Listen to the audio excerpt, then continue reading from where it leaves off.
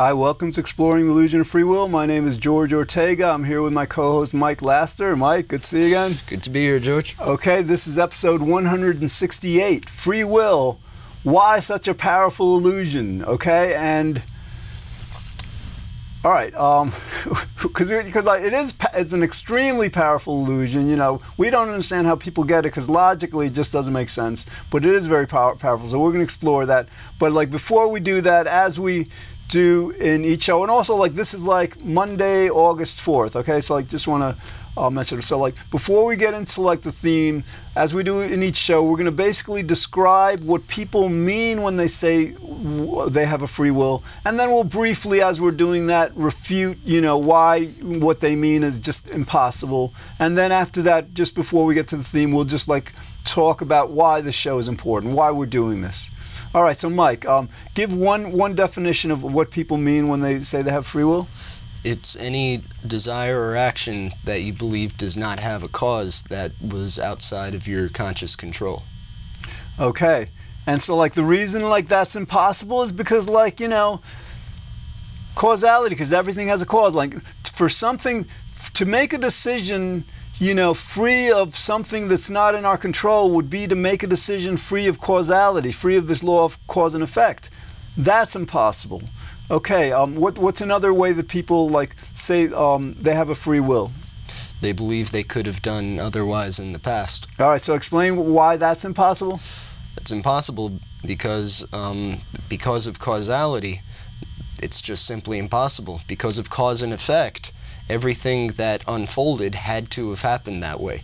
There was no way for it to have been otherwise, simply because ever since the Big Bang up till this present moment, matter and energy just unfolded the way it did. And also the hedonistic imperative. We're always seeking pleasure and avoiding pain, whether it's short-term or long-term. And if you were to roll back time, then you would have done exactly what you would have done to still be in that paradigm. Exactly. In other words, like if you say, well, I could have chosen otherwise, I could have done otherwise if I wanted to. No, you couldn't have, because like at the time you'd made that decision, it was based on this hedonic imperative. You were choosing what you predicted was going to like create the best circumstances, like bring you the best pleasure in the future. And you can't escape that. We're hardwired biologically for that. All right. I think that's so. Let's get on to why is this show more important. I want to go through this. One reason, like there's this philosopher John Searle, who he was asked by a British psychologist for a book that was published in 2005. You know, if the world came to understand that free will is an illusion, what would that mean? And he said that it would be a, quote, bigger revolution in our thinking than Einstein or Copernicus or Newton or Galileo or Darwin. It would alter our whole conception of our relation with the universe. Okay, I mean, like, end quote. That is, in other words, basically he's saying it'd be the greatest scientific achievement ever. Mike, why do you think he chose those scientists in his statement? Because at the time they were the most revolutionary. For Einstein to say that time is relative, Newton to actually demonstrate the causality of gravity, those were pretty big revolutions in people's thinking. And so this would mean it's equally as significant.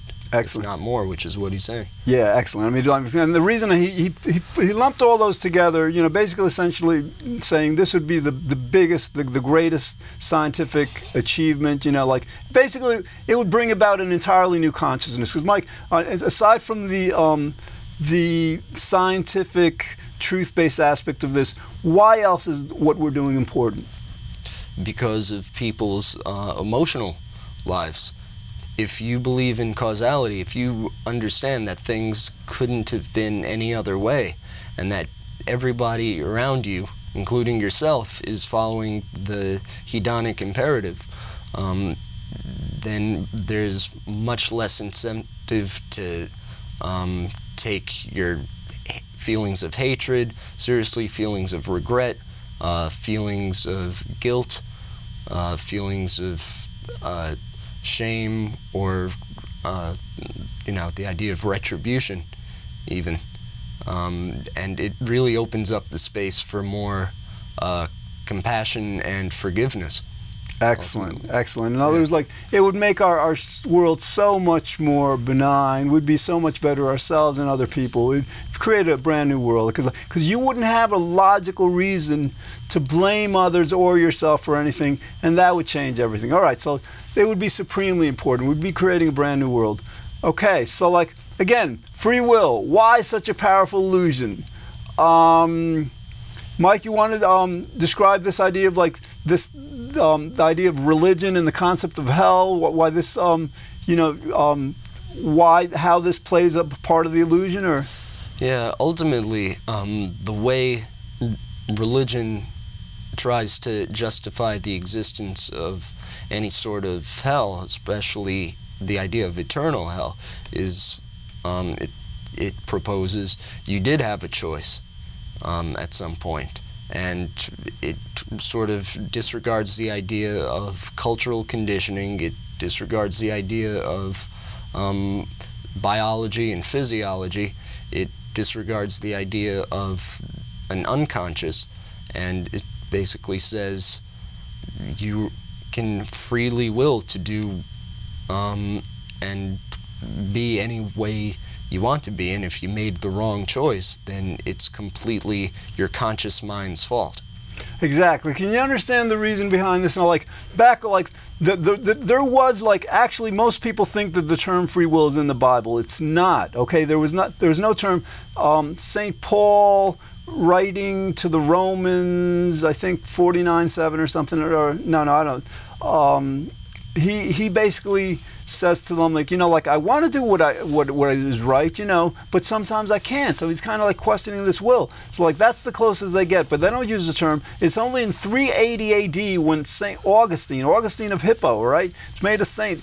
He's like trying to figure out, all right, because the basic belief is God is good. God is all good. So, like, he's trying to explain, well, if God is all good, how come there's evil in the world? So he's trying to, like, so he's saying, well, if God didn't create the evil, then it must be our fault. Now, here's one thing, like, Augustine neglects to understand that actually within the Christian theology that he believed in, there's this force, this entity, this whatever that God created called Satan or the devil or Lucifer or whatever you want to call it. And, like, Augustine could easily have blamed, you know, this entity for the evil, but he chose to blame us. He coined the term free will. Yeah, and to add to that, even going back to Genesis, the story of Adam and Eve, I guess you could say the snake represents the devil, Satan. Maybe not at the time,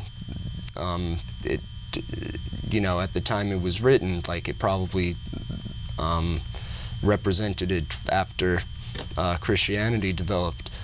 But still, like, God banishes them from the Garden of Eden without really taking into consideration, well, wait a minute, he was the one who designed them this way. So it's sort of like building a dysfunctional toaster and being angry at the toaster for not working as opposed to the toaster maker.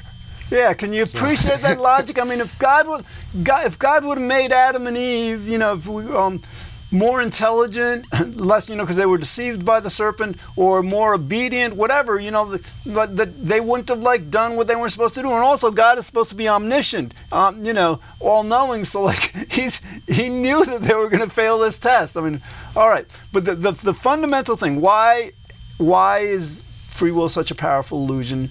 You know, one reason is because, like, of the church, you know, religion. It's not just, you know, Christianity, Judaism, Islam, you know, various other religions, whatever. They say to people, well, you know, like, if you don't believe what we tell you to, because that's essentially what they're saying, you know, then you, because you have a free will, you are blameworthy and so evil that you deserve to suffer for the rest of eternity. If you tell somebody that, if you tell a 5-year-old that, a 6-year-old that, you know, like, very early in his life, I mean, you think, like, as an adult that person is going to like challenge what the church or religion says? No. I mean, basically, the religion indoctrinates with fear, with the most horrible punishment imaginable, so that people like don't think. You know, people are, you know, why is free will such a powerful illusion? Because people are afraid to understand that it's an illusion, because they're afraid of the church, they're afraid of this belief in hell. That's one reason. Right, and also, like, let's say free will even is possible, okay? Let's say at the time monotheism or Christianity developed, you know, what's going on at the other side of the country?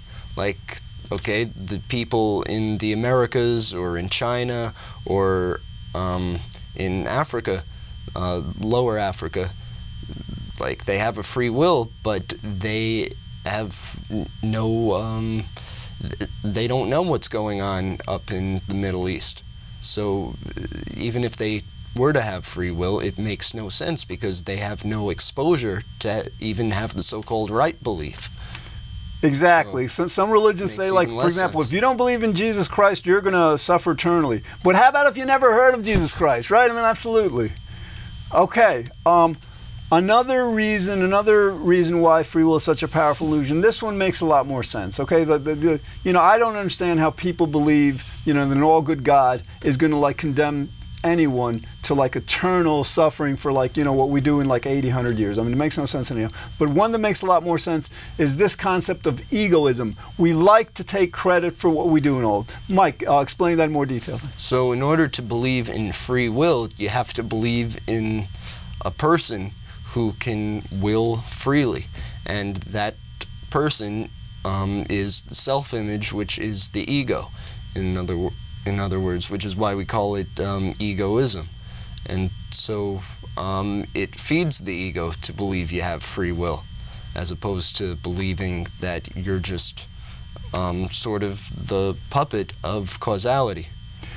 Yeah, we like, you know, so like when we do something, you know, creative, when we achieve something, we win an award or something, we like to believe that we did it, that we didn't have to, that we're not a puppet. We like to take credit for this stuff, you know? And like, the irony is like, the universe, this cause and effect, makes us like to do this. In other words, we like to take credit for this because the universe compels us to. So then, because the universe compels us to like to take credit for what we do, for not being a puppet, the universe thereupon, because of that, makes us not want to believe or accept that we don't have a free will. Okay, it gets beyond, so like that's pretty easy to understand. So, but still, like, I mean, you could understand, like, all right, let's say you shift from the egoism to, in other words, if you understand that we don't have a free will, nobody has a free will. So when you do something good and, you know, you achieve something, how do you interpret that? How do you feel in all? With the belief in free will? No, without the belief in free will, you're just gonna assume that, you're just gonna see that it was almost like a lottery. Like, for example, I didn't choose to have the ability to be a songwriter or be a composer. It's just my nurturing and even genetics, like, allowed that to be a possibility. So I can't really have an ego about it, since it was sort of luck in the end. And if I were born a different person, I'd have other, you know, things, other talents, or flaws even. It's really a big lottery. Exactly. So, you know, first it's a matter of luck, and second, like, it's not like you don't enjoy it. Like, you know, you just compose a song that you're going to have it produced and all. I mean, you're grateful that the universe allowed you to do that. So, like, go ahead. But as we understand, like, it doesn't prevent narcissism, because those with an ego who still believe in causal will or don't believe in free will can still say, the universe chose me, therefore I'm special, I'm more special than you. Or if something negative happens, you know, they could still feel like, why does the universe hate me? Why did I get the short end of the stick or whatever? You're right. I mean, like, in a certain sense, I mean, we could, like, let's say we say, you know, Because, like, I think it makes that kind of, like, arrogance or something more difficult. But even in terms, like, somebody says, well, you know, yes, the universe chose me, I'm special in law. But, like, the answer to that in a certain sense, and you're right, you know, it does make it harder. But one could even say to that, like, yeah, but it wasn't, like, up to you to be special. In other words, you know, you was, like, absolutely, you know. But they might feel it was, like, divinely willed. No, I know. Yeah. All right. So you're right. It's not going to, you know, completely eliminate egoism. It's a step in the direction of truth, though. Absolutely. Truth and humility, yes. All right. So let's go to the legal system. Basically, why is such a free will such a powerful illusion?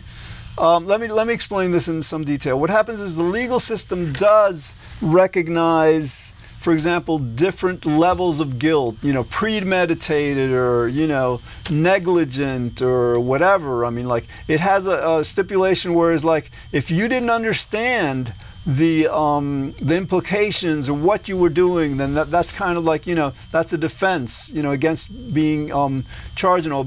But this point is like, even though our legal system is sophisticated enough to understand different kind of like levels of guilt, it yet doesn't understand that free will is an illusion. As a matter of fact, in 1978 or so, the Supreme Court actually decided that free will exists, which is like so insane that these 6 guys or 9 guys or whatever on this court could make that kind of a decision. It's the only thing that could justify the idea of punishment, really. Just for the sake of someone committed a crime, okay, now somehow you have to balance out morality, take it into your own hands, and punish the person as if, you know, it'll undo whatever was done. But, what was I going to say?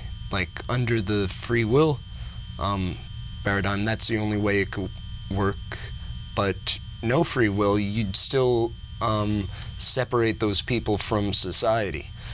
They still wouldn't be running around the streets. You know, we're not advocating that, oh, everybody's forgiven, therefore, you know, we're going to be naive about it. That's not the case. What's going to happen is we still remove them, but it's just for the sake of not just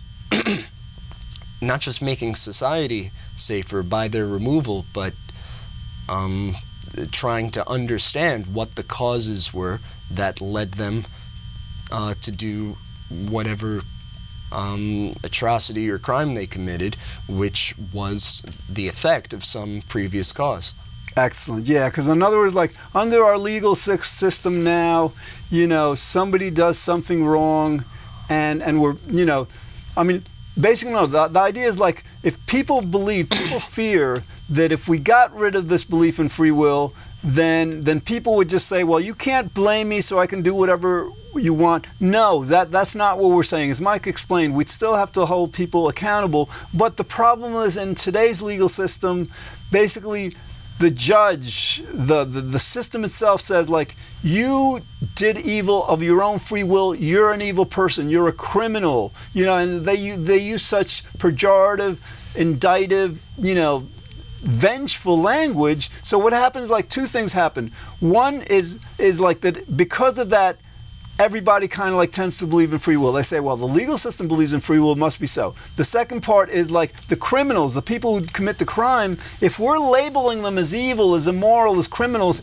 that's how they're going to see themselves, because, you know, they can't like separate themselves from this powerful force coming from outside them. It's like The Godfather, you know, Al Pacino, like, I'm the bad guy, you got to point your finger at someone. Yeah. You know? So, and the last thing is like, you know, not only does it, you know, encourage and amplify this belief in free will, but then it encourages us as society to hate people, to hate all these criminals, which, you know, basically what the criminal justice should be saying to them is, listen, we understand that what you did was not your fault. That is extremely important to understand. It wasn't you who did it. We just have to like separate you. We have to do something because we have to uphold law and order. Now, if you're a criminal, if you did something wrong, that makes a lot more sense. It's a lot more compassionate and intelligent, you know, than our indictive, you know, hateful system. Right. Since we only have like 7.5 minutes yet, I wanted to bring up my 3-point explanation on why free will is perceived to be such a powerful illusion. Absolutely. Which is that, okay, one, you have a set of future outcomes that you picture in your mind. And step 2 is that you prefer one of those future outcomes over the others. Step 3 is that you decide to act on them.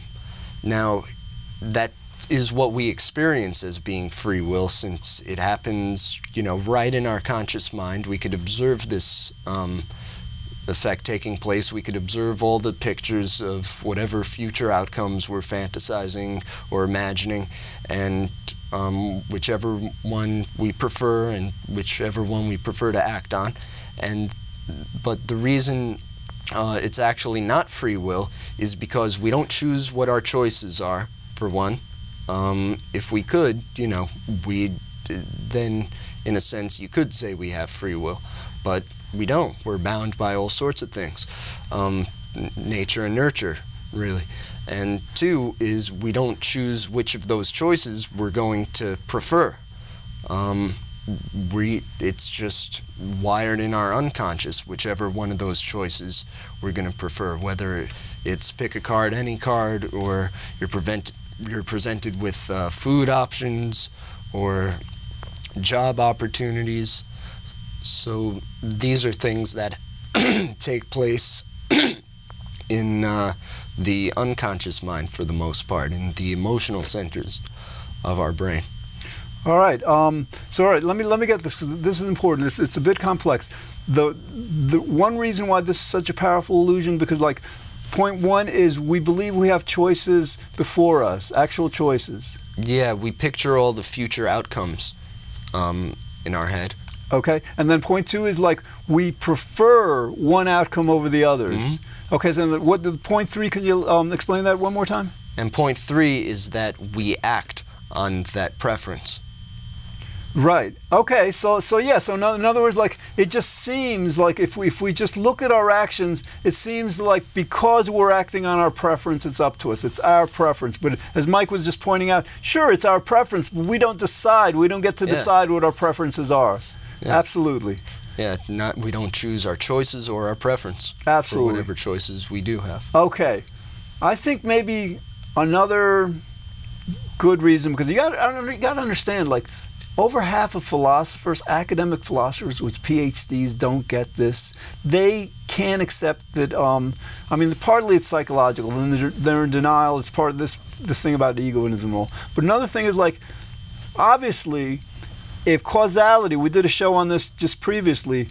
If cause and effect makes free will so impossible, and the simple reason it does is that everything has a cause, and that's such a simple concept to understand, you know, the question becomes, why don't these academics understand this? And like my answer to this is like poor critical thinking skills. In other words, like you get through school, K through 12, through college even, and you don't have to know how to think. You don't have to be strong in logic. All you have to do is learn what they teach you, you know, memorize it, and then recite it back to them for the test. Maybe apply it in a few instances. You don't have to understand what you're learning, and that's the problem. These philosophers, they just read what other philosophers you know, wrote. They're not trained to think about it, because again, if they were, they couldn't like come up with this absurd notion that we have free will, and even like the more absurd kind of like sophist attempt to just like try to preserve free will by changing the definition. So poor. It seems like the biggest mistake or the biggest misunderstanding is that the academics confuse self-awareness with free will. And they see free will possibly as like an emergent property of our evolution sometimes. Oh. Like, you ever see that? I've heard that. Emergent property is kind of like a relatively new term, but yes, absolutely. In other words, like that it emerges, but all right, explain why it emerging wouldn't give us a free will. Right, so they confuse it with self-awareness, and what self-awareness is, okay, one part of the brain becomes aware of another process in the brain, and so it could observe itself and sort of make corrections. It could sort of tweak it, like it feels like we're tweaking our own behavior through our own self-awareness. But that's not free will, because the impulse to for self-development or self-perfection still isn't our own. It's part of our biology, it's part of our natural psychology. It's just there. And more fundamentally, these emergent properties have causes. Yeah, you can't have something emerging that doesn't have a cause. So once an emergent property has a cause, there is a causal antecedent to that and a causal antecedent to that. So you can't escape this fundamental causal law that we did a show about whenever, that, you know, if we all had better critical skills, we could understand, and you know, that our educational system. Okay. And all right, my last point here is that actually, in a certain sense, it's not such a powerful illusion, but that's a little complex. We have like a minute and a half. Just basically, quickly, it's like people say that, like, yeah, it feels like we have a free will, and actually, it doesn't really, in a sense. We're taught that. We're taught that by our parents and society. Basically, what it feels like is that it's like we're choosing, right? We're making decisions, but that's what it feels like. But, you know, this belief in free will is that we're making decisions and the decisions are up to us. So in a certain sense, we could say it doesn't even feel like we have free will. We're taught that. All right, we've got about a minute left. Let's talk about our shows. Let's talk about our Manhattan show. So we have a show in Manhattan. It's a live show. You can call in and argue with us, or tell us how much you agree with us, or ask questions if you don't totally get what we're saying, or you want some, you know, clarity on one of the topics we raised. So yeah, call in. When's the next one? Actually, the next one, I'm not sure. It's like we're taping like once a month now, but we're going to increase that. We might like be on live every week, but it's like MNN Manhattan Channel 56, 3 away from the Yankee games, 1 away from Al Jazeera, 1 away from the movies. You know, it's in high definition digital. Our show isn't, but it's like within those channels. All right, thanks for watching. We're going to like keep doing shows. This is episode 168. We're going to keep doing shows until you get it. Thanks for watching. Thanks for watching.